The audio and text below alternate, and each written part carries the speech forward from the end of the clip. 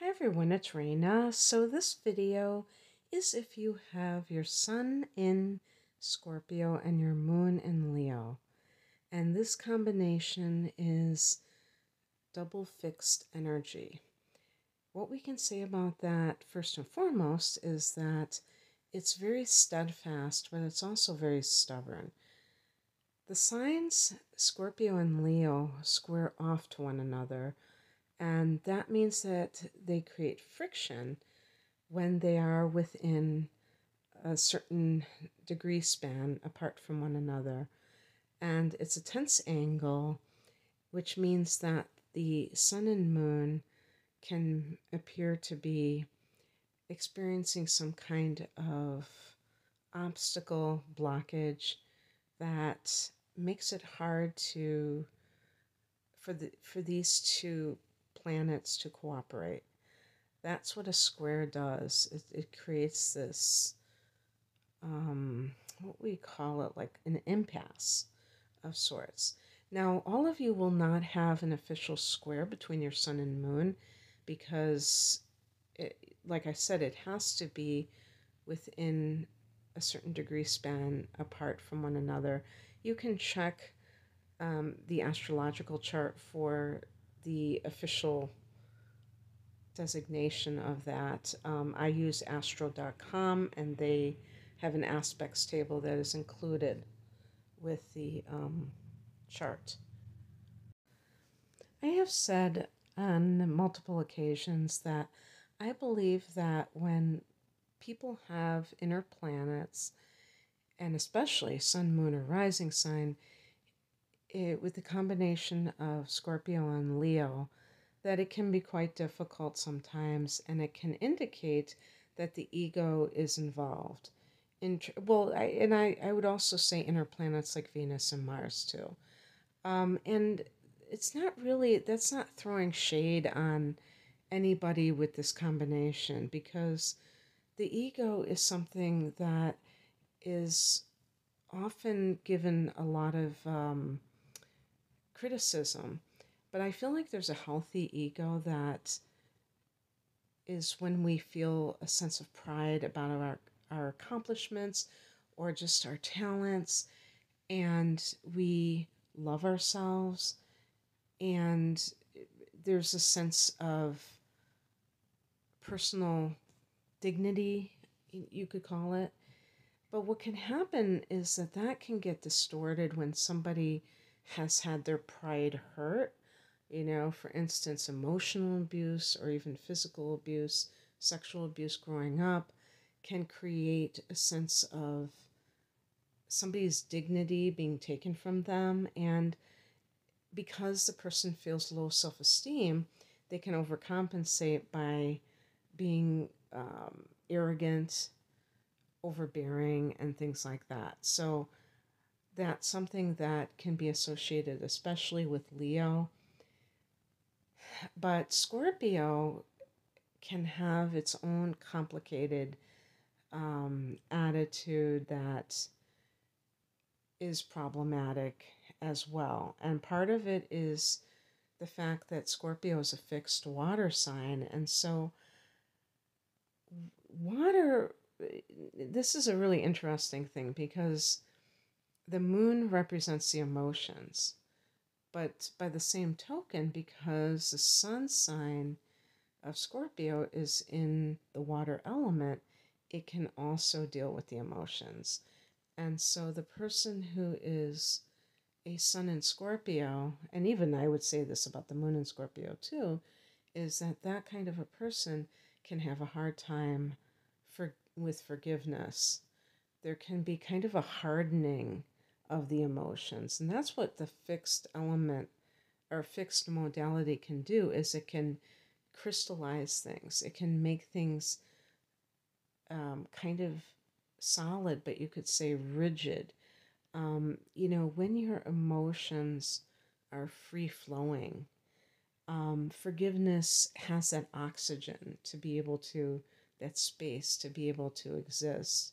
Because forgiveness isn't about forgetting, it's simply about seeing the bigger picture and seeing the good in everyone and realizing that even when people don't act their best, they're hurting, they just want to be happy, they don't feel good about themselves, whatever.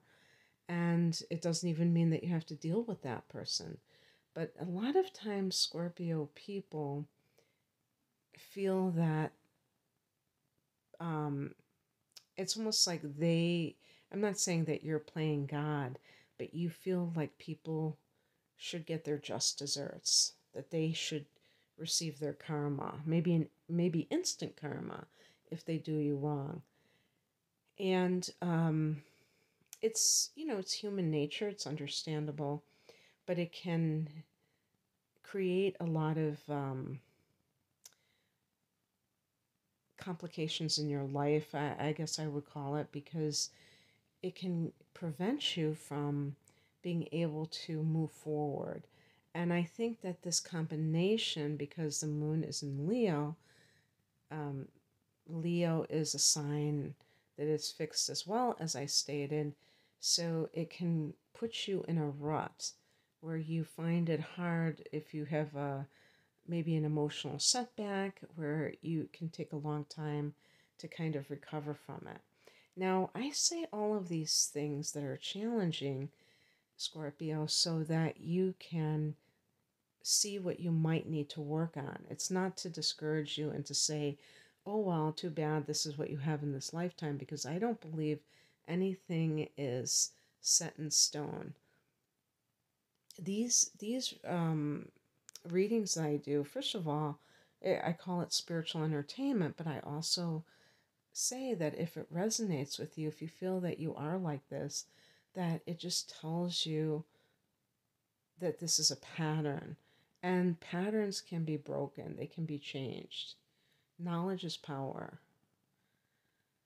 So, looking at these two planets separately, um, the sun is what we aspire to become. So, we even think of our career choices and things like that, and also our core personality traits. Ultimately, if I had to choose one planet, of course I would think the sun for that one. And so the Scorpio person is very self-contained. You're not, because the sun is how you shine your light. That's why I say core personality traits.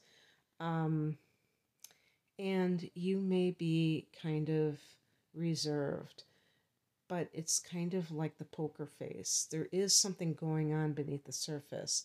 Still waters run deep, for sure. The rising sign is important to note because if your rising sign is fire, Aries, Leo, Sagittarius, you, along with that moon sign, that could override a lot of the kind of more subdued energy of Scorpio. But don't get it twisted.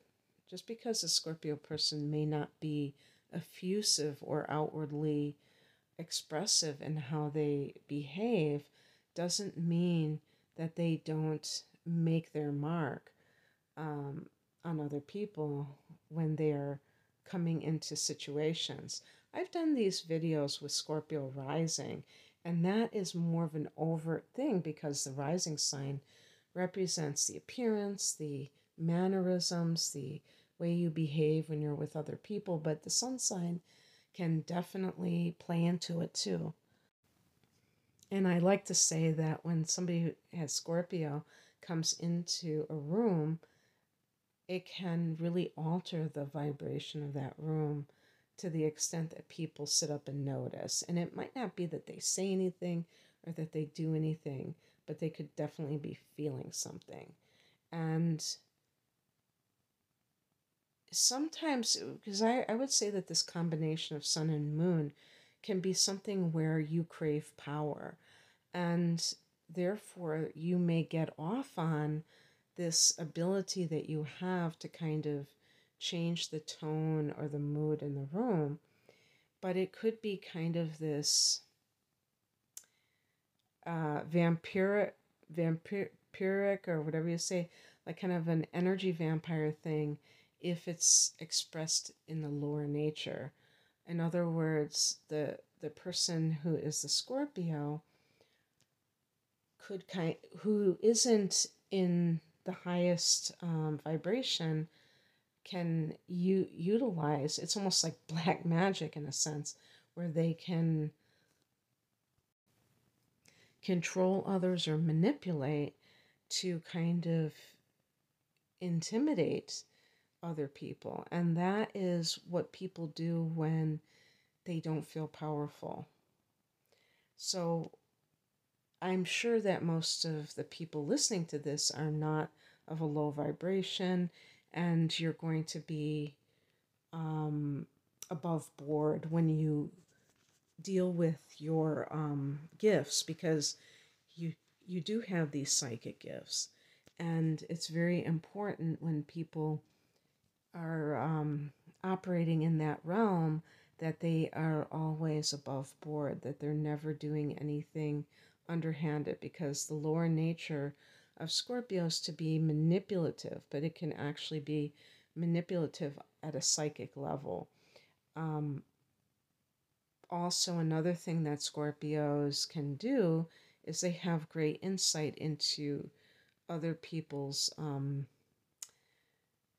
psychological makeup. This is just one of those things that Scorpio and Pluto um, placements can have, and because of that temptation to try to gain power, some may try to use psychological tactics to kind of manipulate people to give them what they want. And that's kind of knowing what somebody else's Achilles heel is, their weakness. And this is obviously not ethical behavior. So um, it's funny, what is that saying?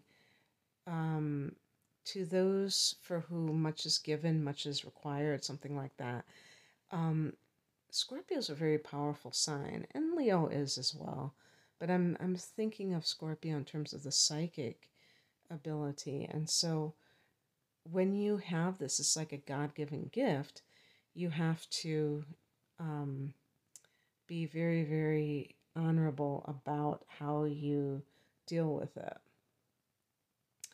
And therefore, in terms of professions, being a healer is a no-brainer.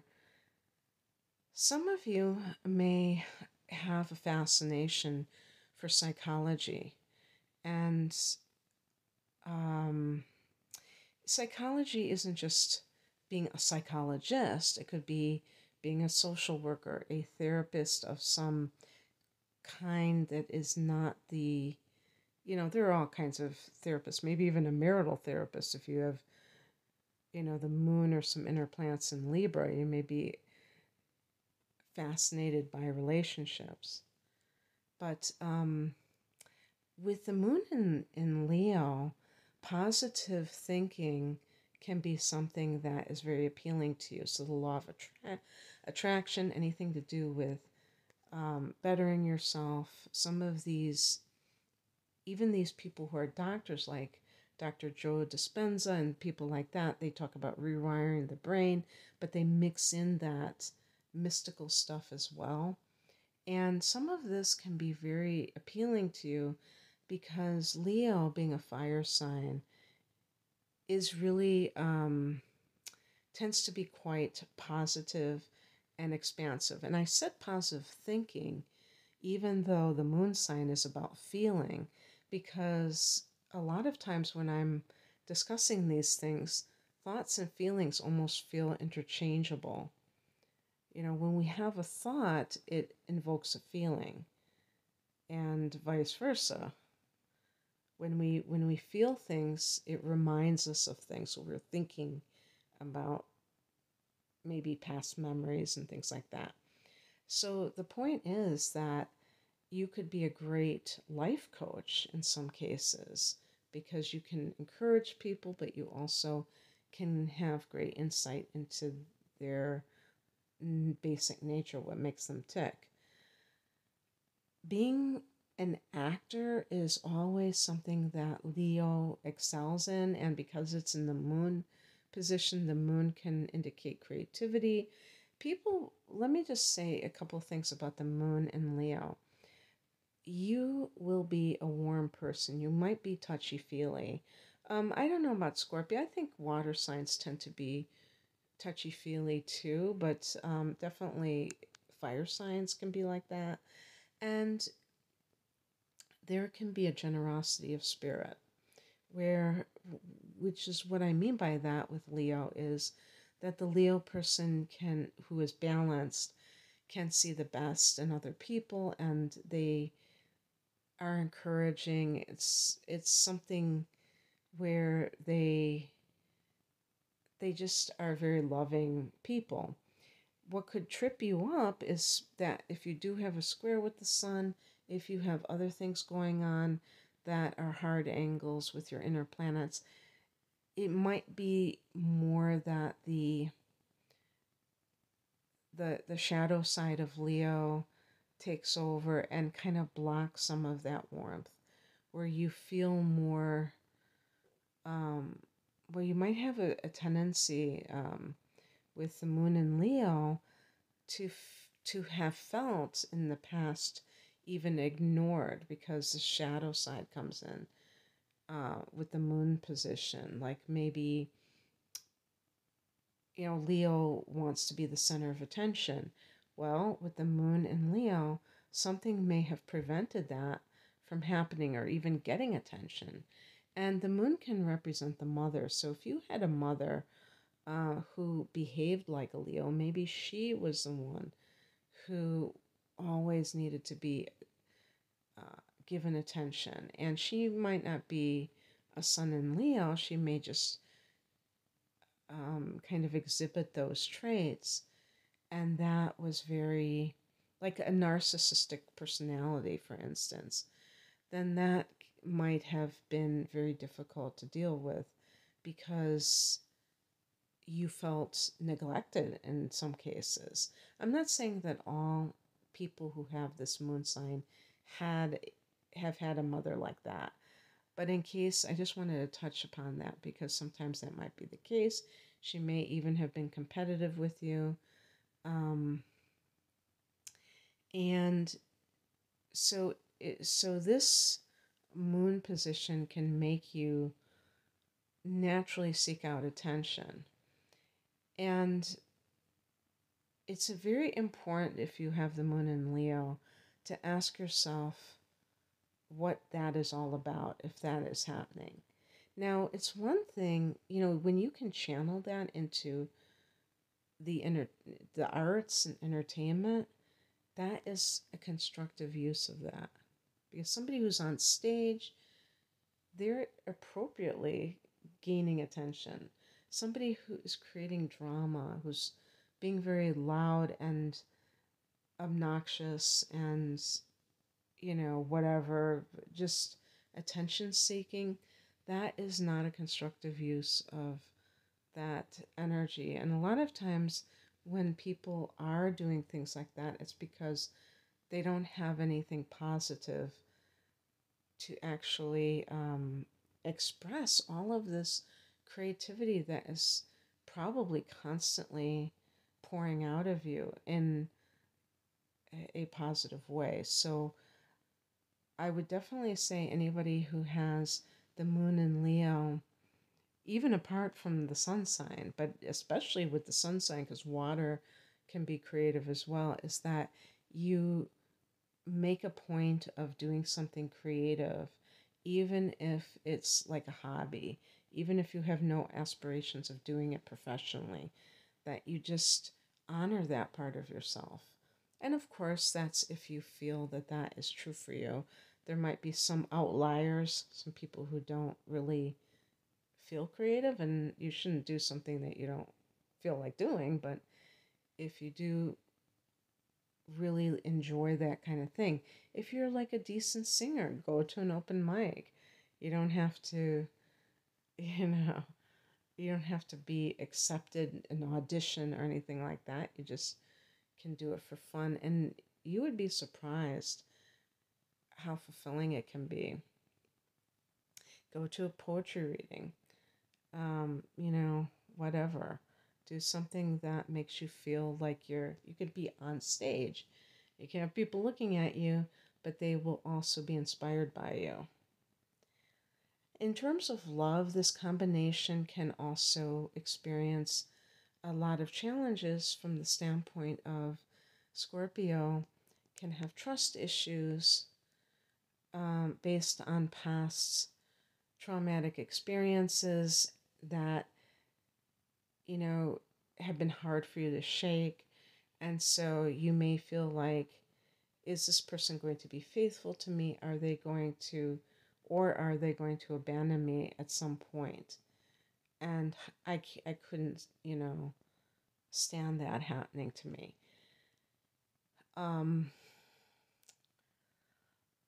Scorpio is like Taurus, can be possessive, and I think especially for Scorpio, there's a suspicious mind that can actually work as a self-fulfilling prophecy, because if you find that you're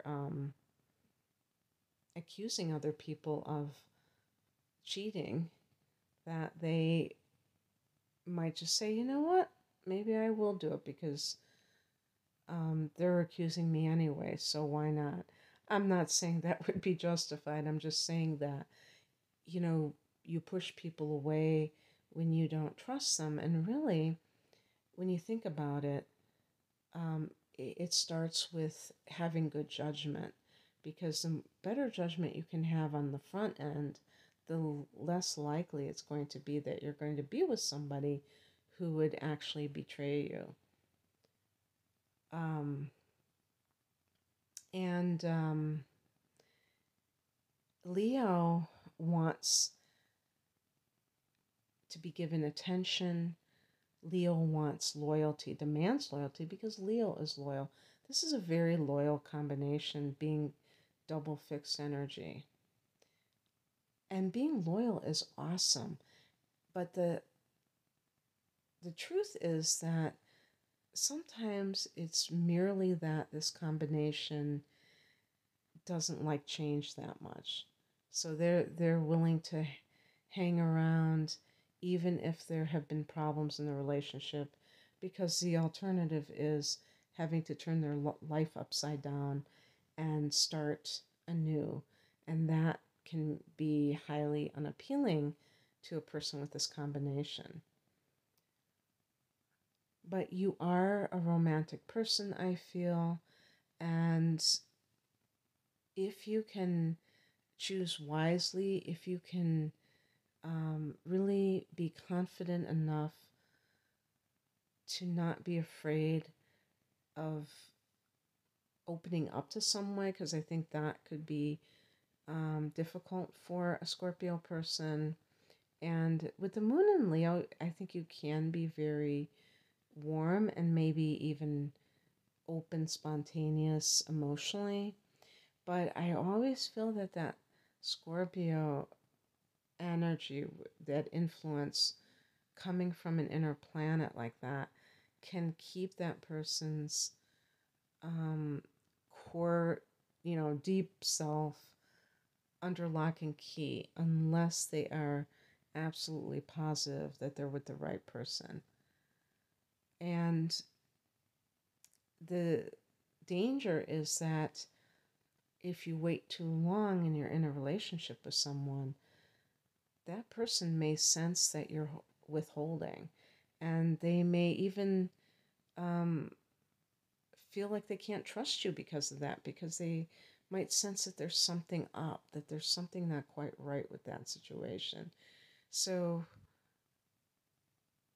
it's very important to have, I feel like it's very important to have faith that the person that you are dealing with is going to respect you and not to fear betrayal, because I do feel that self-fulfilling prophecies do happen.